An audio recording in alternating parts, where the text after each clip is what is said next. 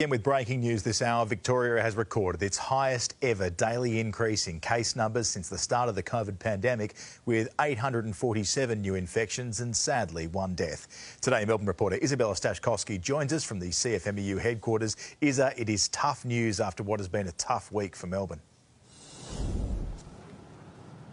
Charles, this will be incredibly difficult news for Victorians this morning. Only this week we received that unenviable title of most locked down city in the world, and now our cases just keep on going up. Right now there are more than 7,600 active cases across the state. In some good news, our testing and vaccination numbers, however, are quite high. There were almost 60,000 test results received in the past 24 hours and more than 37,000 doses of vaccine administered as well. The first dose rate across the state is now 76.3%.